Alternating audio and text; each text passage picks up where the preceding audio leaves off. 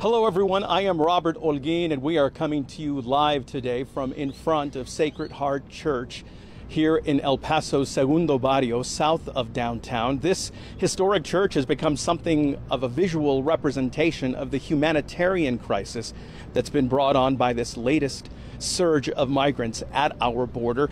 In the past couple of weeks, we've seen thousands of people camped out on the streets here surrounding this church, and today a drastic difference.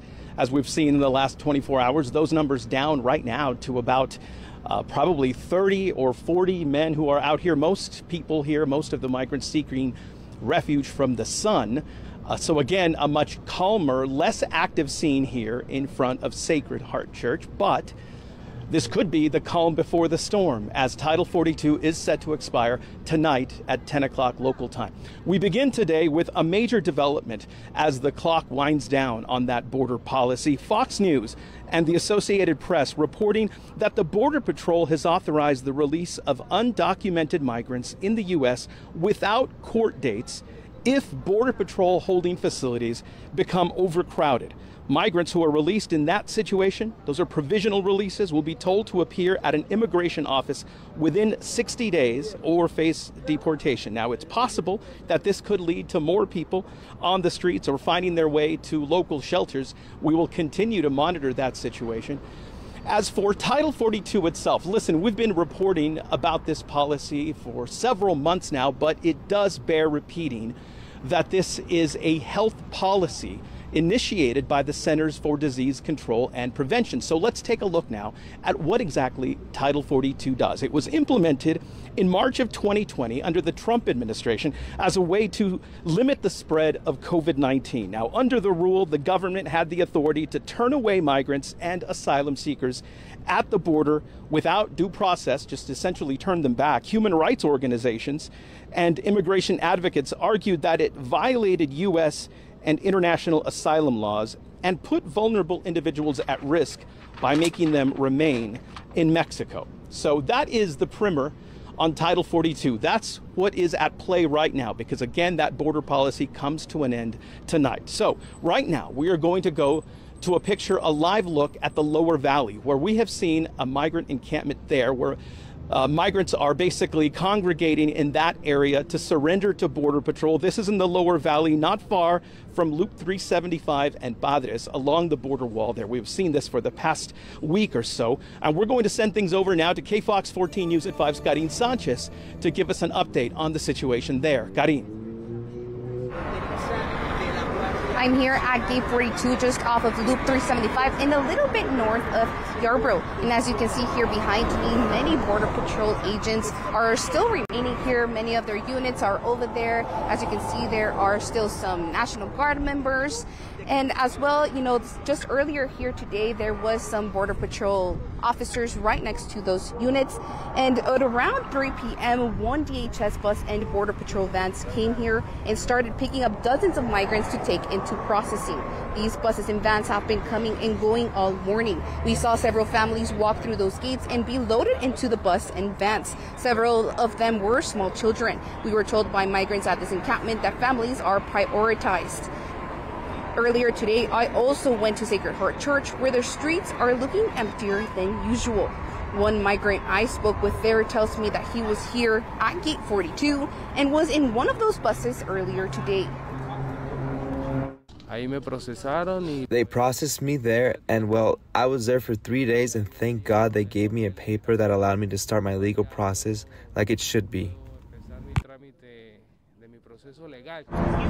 While many migrants have gotten picked up here at Gate 42, hundreds of them are still waiting behind those gates for their turn to go through. Now, KFOX 14 News at 5's Jennifer Cuevas is live from downtown El Paso at one of Border Patrol's processing centers. Well, I'm here on the corner of Oregon and 9th Street, just outside of the CBP processing area south of downtown El Paso. Now, this is the area where our morning crew saw multiple buses, unmarked buses, come and drop migrants off for processing. However, I've been here for about 2 hours this afternoon, and I have yet to see one bus come to drop migrants off here to this area. Just take a look at what it looks like. It's pretty quiet right now. It's just a drive in a parking lot, really. But earlier this week and again today, we saw buses coming into this parking lot and dropping off migrants to be processed. Now, this area is just about 6 miles away from where migrants are being picked up at the border wall, but it is possible that they are being taken to the other CBP processing facilities. There is one off of US 54 as well as one in Northeast El Paso.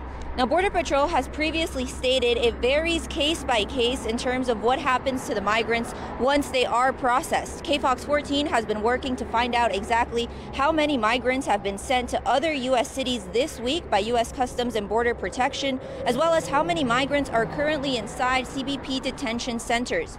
Now, according to Immigration and Customs Enforcement, one flight with migrants left for Guatemala earlier this morning. Now, we have reached out to Congresswoman Veronica Escobar, as well as some local leaders such as El Paso County Judge Ricardo Samaniego and El Paso Mayor Oscar Leeser, as well as the Border Network for Human Rights, to try to get more information about what is happening next to these migrants, where they are being taken. We are still waiting back to hear on those responses, but we'll of course continue to bring you the latest on air and online. I'm reporting live in South El Paso. Jennifer Cuevas, KFOX 14 News at 5. Garin, thank you. Now, today, a third flight full of migrants left from El Paso International. The repatriation flight was taking people back to Guatemala. This is video from one of two flights that departed yesterday, one to Guatemala, the other to Honduras. Immigration and Customs Enforcement asked us not to show the video of today's flight until after it lands in Guatemala at 11:15 tonight. Now, a national civil rights organization is calling on the Biden administration to do more to help migrants arriving at the border. The League of United Latin American Citizens held a news conference out here today at Sacred Heart Church. The LULAC national president, Domingo Garcia, says that President Biden and Congress need to come up with a plan to help migrants who are showing up at the border. There should be big tent cities where these immigrants can go and get the assistance and the help. And if we're hearing these numbers of 10 to 15,000 a day, there's no capacity. And the city and the county needs that capacity. That means money, volunteers. During today's news conference, advocates were seen carrying posters with the words "justice and dignity for all immigrants." So, back out here live, we know that we know that Title 42 is a public health order. It was never intended to be used as immigration policy, but that's exactly what's happened over the past 3 years. So now that it expires, the question is, what happens next? What happens for the asylum seekers who are arriving at the border? And what happens with the Border Patrol in terms of enforcement efforts? Plus, what happens when the White House makes controversial changes to asylum policy? Over the past several weeks, these images out of El Paso have been seen around the world, cited as an example of an immigration system in chaos. Migrants trying urgently to enter the U.S. before the end of Title 42 for fear that more restrictive policies are coming. And for the most part, they're right. Title 42 going away just means that we go back to Title 8. Anthony Scott Good is the new Border Patrol sector chief in El Paso. Over the past 3 years, border officials have deported or denied entry to would-be migrants more than 3 million times. But under Title 42, migrants were simply returned to Mexico. Now, entering the country illegally will come with consequences. Something that people need to be aware of is if they want to cross illegally in between the ports of entry, that those also come with consequences and with penalties, right? Not only are you expeditiously removed from the country into your country of origin or to Mexico, also you have a 5-year ban to be able to re-enter through the legal way, through the port of entry. All the while, the White House this week announced major changes to the asylum system. Starting tomorrow, the Biden administration will deny asylum to migrants who show up at the border without first applying online or seeking protection in a country they passed through. It's very similar to a Trump-era policy in 2019 that was eventually blocked in federal court. And migrant advocates say President Biden is breaking a campaign promise to restore the asylum system. This absurd requirement is going to virtually shut the door on all non-Mexicans. The countries that people pass through on their way to the U.S. are extremely dangerous for migrants, and virtually none of them have functioning asylum systems with the capacity to take in all those that the U.S. turns away. But President Biden's supporters point to other changes, including the creation of regional hubs in other countries where migrants can apply to enter the U.S., Canada, or Spain. The White House right now is working within the confines of the resources that Congress has provided and within the laws that were created by Congress decades ago. El Paso Congresswoman Veronica Escobar says Biden is doing what he can to deal with extraordinary challenges. But doing nothing is not an answer. And so it's a very difficult position, again, that the administration is working within, the confines of the current law, the confines of current appropriations. It's true that Congress has not passed comprehensive immigration reform since 1986, but migration has changed considerably over the last 30 years. What were once single job seekers from Mexico are now often families from all over Latin America seeking humanitarian protection. We spoke to 2 migrants from Venezuela this week who recently turned themselves in to Border Patrol for processing. Luis Padron tells us he's been given a notice to appear in immigration court in 2027, 4 years from now.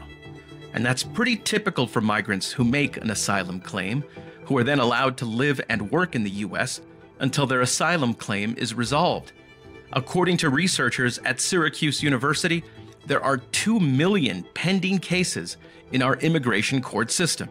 Look, folks, when they come over, they should get their day in court in days, not years. And if you qualify for asylum, fantastic. Those are our laws. If you do not qualify for asylum, you should be sent back to your country of origin. What is also happening, you're seeing the Biden administration funnel people down the asylum route. Right now, 9 out of 10 people do not qualify for asylum. So stop funneling them down that route. Now, Congressman Gonzalez there talking about repatriation flights for people who do not qualify for asylum. It's important to note, however, that many of the migrants arriving at the border are from countries from which the United States does not have diplomatic relations. For example, we cannot repatriate people back to Venezuela because of the government there and the United States not having diplomatic relations. So it complicates matters, certainly. Also, you heard the Border Patrol there talking about Title VIII. Going back to Title VIII and the removal process. Well, today we had the chance to chat with Chad Wolf. He is the former acting Department of Homeland Safety Secretary. So he was the acting secretary in the Trump administration until recently, right? And he says that Title VIII doesn't really change anything because he says the asylum process is a way to game the system. Well, it is a Band-Aid. It's a status quo, right? DHS has used Title VIII for the last 20 years. So it's nothing new about it. We know exactly what that process is. The problem is the cartels know exactly what that process is. And so this administration will say, hey, we're going to put them in Title VIII. We're going to put them in expedited removal. And that sounds great. Except all the illegal alien has to do is say, I'm claiming asylum. They get removed from that process. They go into immigration court proceedings, which take years and years and years. We're back to the status quo. We're back to catch and release. We're back to a system that doesn't work. Now, when it comes to the chances of being granted asylum, the interesting thing when you take note of the research that's been done by Syracuse University is that it actually depends on where you claim asylum, what court you end up in. And for example, you have a much better chance of being granted asylum, say in California, if you end up at an immigration court there than you would in Texas or Louisiana. So it's not a set percentage. It can vary from state to state. even though it is a federal law. Now, before we leave downtown today, we have met many people who have helped the migrants, provide them shelter. And we have spent time at the Opportunity Center, not far from here.